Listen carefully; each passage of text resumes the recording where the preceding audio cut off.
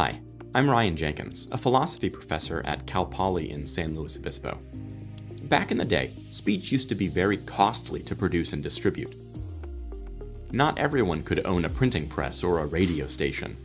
This meant that only some people had the ability to distribute their views far and wide. But as communication technologies have advanced into the digital age, speech has become much cheaper. After all, an internet connection costs a lot less than a television station. And the fall of these barriers to entry has democratized speech, letting billions of new voices be heard globally.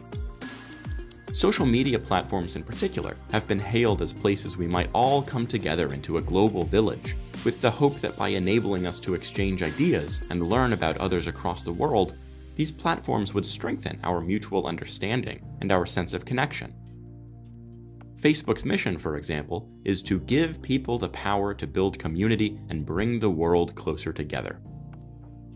But as much as communications technologies have advanced, there's still plenty of misunderstanding, cruelty, and downright hatred in the way people regard each other and talk to one another. Why has this happened? Isn't the ability to communicate supposed to reveal that we are all more similar than we'd realized? Well, it turns out, perhaps unsurprisingly, that some of the many users that can now speak their mind are pretty vile.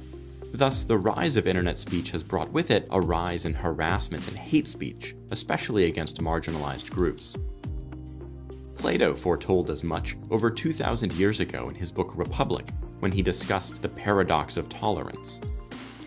A society that tolerates every voice will soon be overrun by its loudest, most extreme, and most intolerant voices. Today, Twitter, Facebook, and other platforms have found themselves host to cesspools of bullying, harassment, and hatred. Polls have found almost half of Americans, and 2/3 of those under 30, have personally been subjected to harassment online, including attacks, threats, and stalking, and it seems to be getting worse. Nor is this a matter of simple sticks and stones. Harassment experienced through the internet can have substantial negative impacts on the victim's well-being. Victims of online harassment are likely to experience symptoms of PTSD and unwelcome, intrusive thoughts. Facebook has faced intense criticism both domestically and internationally. At home, Facebook has been criticized for allowing trolling, neo-Nazis, racial harassment, and threats of violence. Internationally, Facebook has been implicated in facilitating genocide. Something must be done. So far, social media companies have struggled to tamp down extremism on their platforms. Twitter and Facebook have tried to identify and delete problem accounts and have established community guidelines that discourage or ban hate speech. But policing hate speech is fantastically difficult. Not only would this seem to require scrutinizing billions of posts per week in over 100 languages, but it also presents the vexing problem of how to even define what counts as hate speech. A Facebook training document that leaked to the press several years ago, for example, showcased the tortured reasoning that the company applied to classify hate speech. Categories Facebook does protect include race and gender, but they do not protect age, religion, and occupation, among others. And the intersection of a protected class and a non-protected class would not be protected. This meant that slurs against white men would be taken down, since race and gender are both protected classes. But slurs against black children or women drivers would not fall afoul of their community guidelines, since each includes an unprotected class. Perhaps even more challenging than the conceptual hurdles are the moral ones. After all, many people take censorship to be a great evil, an affront to their moral rights or their dignity as people.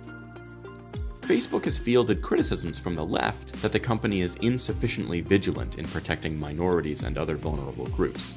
But when Facebook does step in to remove hateful speech, they find themselves criticized from the right that they are revealing their liberal bias and undermining the free speech of conservative voices. It's true that companies don't owe their customers the same thing that governments owe their citizens. There's no First Amendment right to use Facebook or Twitter. Moreover, hate is bad for business. So placing at least some restrictions on speech is crucial for the growth and the maturation of these platforms. Even alternative platforms that aim to keep constraints on speech to a bare minimum still forbid explicit threats of violence. But Facebook and other social media companies do play a crucial role in the public sphere. They have nearly equal power to a government when it comes to deciding who has the practical ability to speak and be heard. Few think that speech is intrinsically good, that is, good for its own sake. Instead, most people support free speech because it leads to something else they consider good, like a flourishing political community, or individual expression and fulfillment. But then, just as we sometimes have to weed a garden to let the best plants grow, perhaps we need to stifle hateful speech in order to allow marginalized voices to flourish in the absence of threats and fear. What do you think?